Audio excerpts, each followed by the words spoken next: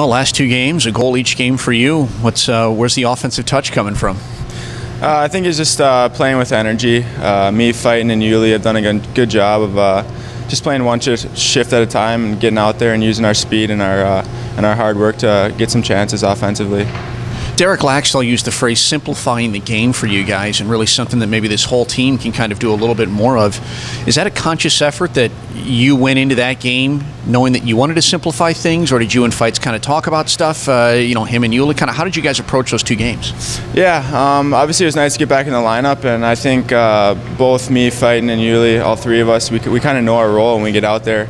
We got to keep things simple and get up and down the ice and use our legs to create our opportunities. So I think if we keep doing that, we can continue to find some success, just get pucks in and get pucks out.